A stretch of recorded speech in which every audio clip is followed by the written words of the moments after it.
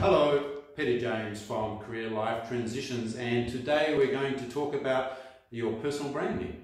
Now, as a organisation that does a lot of career coaching, a lot of coaching of senior managers, I'm quite surprised how many managers cannot tell me what their brand is, what their brand image is out there. And I guess my definition of brand is what people say about you when you're not in the room.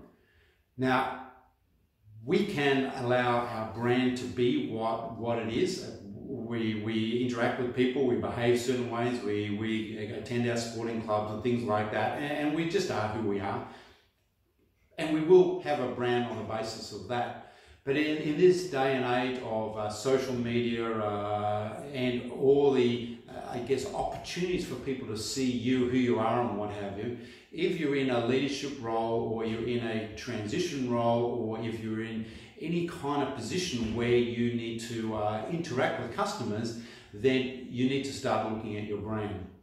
Now, it should start right from the beginning. Even your graduates that are coming through, if they are representing your company in any way, you need to start managing their brand, because we start to associate the brand of individuals with the brand of the organisation.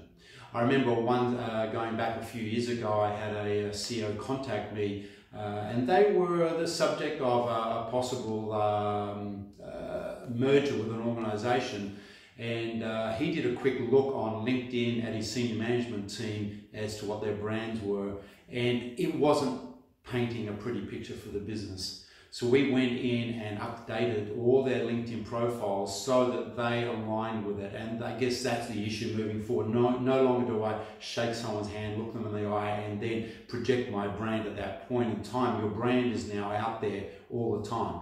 The other part about it is we are much more transitional than we were a number of years ago. I mean, the number of people that are working for the same company for 30, 40 years, as my father did, are getting quite rare indeed. So the other part is we do expect the people in our organisation to interact on a much broader level.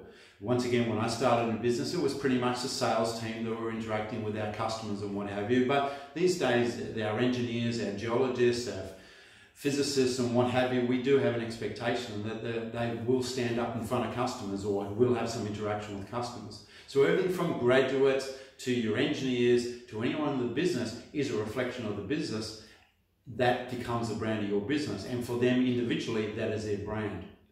Now, as I said to you, you do have a brand whether you like it or not, but in this day and age, I think it's important that you start to pay attention to that. And it starts really with, well, what do you stand for? Can you define who you are, what your values are, what your goals in life are? What are the things that you are paying attention to? What's important to you?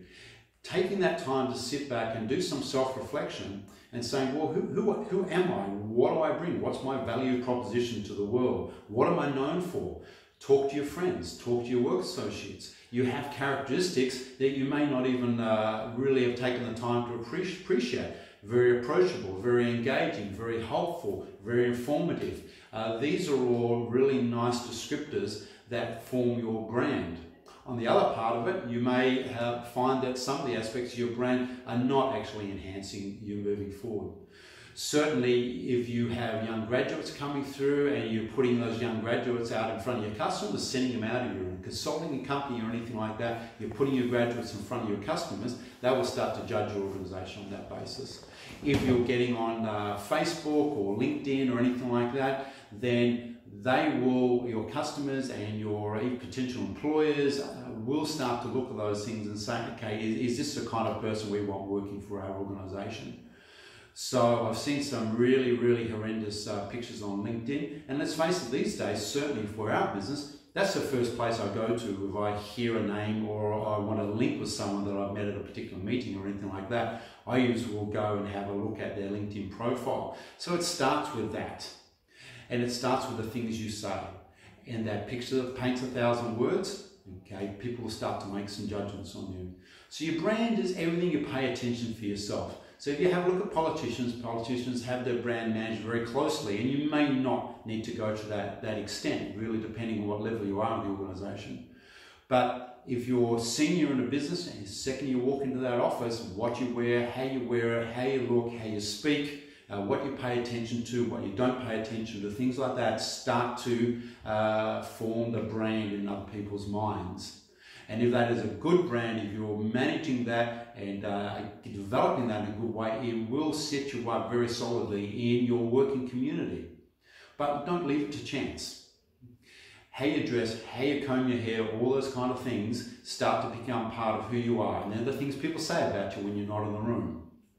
So paying attention to those things is a great career move for you. It's a great business move for you. It's great for engaging your staff because they're looking at you on social media as well.